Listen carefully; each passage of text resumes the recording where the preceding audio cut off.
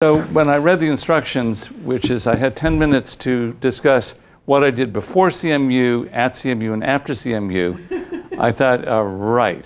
And then I reread things. Anyway, Herb Simon used to say, don't cover, sample. So I decided to focus on one piece that actually has to do with speech.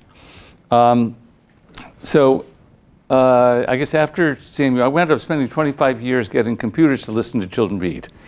And in 2012, I gave a talk on what did I learn about the speech part. And I think I'll skip. There's a very nice video here that I'll skip. The point is, child reads, computer listens. That actually came because Roz challenged the robotics faculty. I think you were director of robotics. Explain your research in 10 words or less, because he wanted everybody to be able to communicate what they did. With some help, I got it down to 4 words: child reads, computer listens. So why? Let's see if this, yes. So one reason is a computer listening to, kids intuitively understand that a computer is a toy. So a computer listening to them is non-threatening. It's not an authority figure. So it's a safe form of attention. And I've never met a kid who felt they were getting enough attention. In real time, it needed to drive whatever the tutor was going to do in response. It needed to track the location of the kid in the currently displayed sentence by listening to them, figuring, okay, where's the kid in the sentence? Flag miscues, that's jargon for reading mistakes. And also rate their prosody. We didn't do this in real time, we did do it offline, but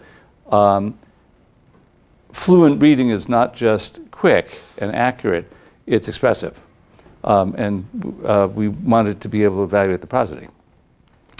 So in this lightning talk, I'm going to try to distill what we learned about the acoustic models, the lexical models, the confidence scores, the language models, the alignment models, and the prosodic models.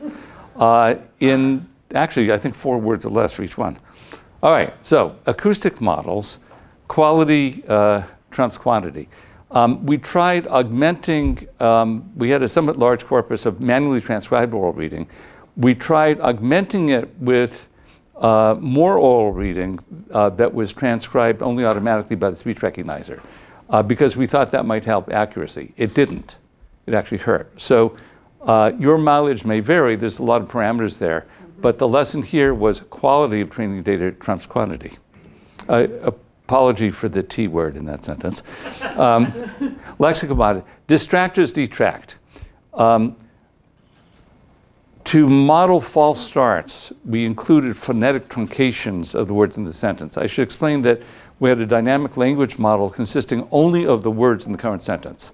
So we added listening for phonetic truncations of them. That improved the speech recognition accuracy. And then, but we still were only detecting maybe half of serious miscues. So I spent years trying to listen for other things. And the short version is every one of them, yeah, it increased marginally the percentage of mistakes we could detect, but it also increased the percentage of mistakes that we hallucinated. And since kids read most of the words correctly, that meant bad news. I'll come back to that in a moment as to what we did about it.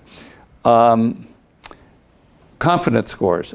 People tended to assume that the reading tutor used confidence scores to score how well somebody was reading a word.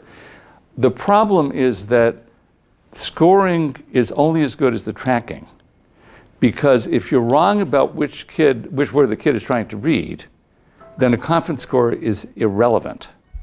So tracking trips up scoring. Language models rely on realism. The better we could model children's oral reading, the better we could track it. And we wanted models that could boost tracking accuracy dramatically. I'm not saying we found them. Actually, each of these lessons in the talk that I originally gave was accompanied by a question that it led to, and I'm mostly skipping the questions. Mask mistracking. Okay, so after years spending various ideas of trying to model miscues, I thought, I am not winning this game. I'm going to change the rules of the game.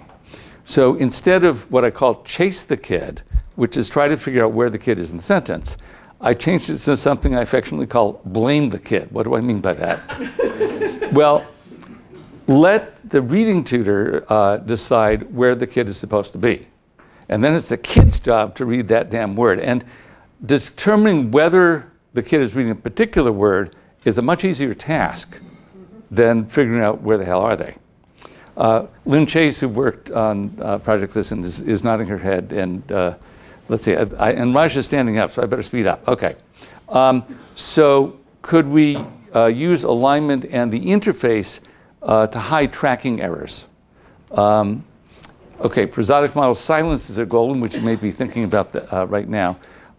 It turns out that the number, frequency, duration of silences is a very useful measure for measuring fluency.